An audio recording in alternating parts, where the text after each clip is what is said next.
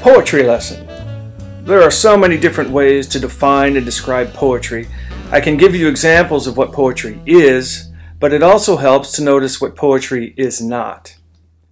I like to define poetry as power-packed lines, because poetry is usually the shortest creative genre. Each line has to be skillfully crafted. Each line should say something important or affect the reader in some way. The tools used by poets are things like rhyme, rhythm, repetition, sound, imagery, and form. So what is poetry? Well, it's not prose. Generally, poetry is more concise, shorter in length, and poetry should look and feel different than prose. So we can see, side by side, some of the differences between poetry and prose. Rules don't usually apply to poetry.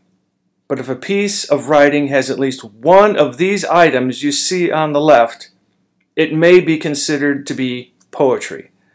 A poem may be as simple as a creative description or an intense image, or it can be a rhythmic, rhyming song. Rhythm. There was an old woman who lived in a shoe. We learn meter or rhyme from a young age. We all can understand the beat of a poem or a song. Rhyme is not as popular in poetry as it once was, but rhyme definitely adds power to lines and poems. We naturally remember lines that rhyme over lines that do not. Poets love to create memorable lines, and rhyme helps us as a mnemonic device. It's easy to spot poetry by the line breaks or line arrangement. If you look at this piece, it's obvious that the short lines, one-word lines, and odd punctuation represent poetry. Repetition is quite important for making memorable lines in a poem. Look at these examples. First, from Edgar Allan Poe's poem, Dream Within a Dream. It would have been easy for him to write something else in that last line, like, on the beach while I weep.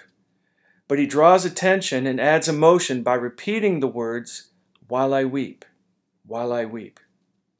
And the famous lines from Frost's poem may be as commonly quoted as any modern poem. There is a significance added by repeating the line, but we are forced to remember it by repeating it. And miles to go before I sleep. And miles to go before I sleep. And finally, here is an example of a poem that is just a quick observation or description, but the starkness of the image forces the reader to think about the meaning of the words. The strength of the image makes this more than just 8 lines. It makes the reader write the backstory.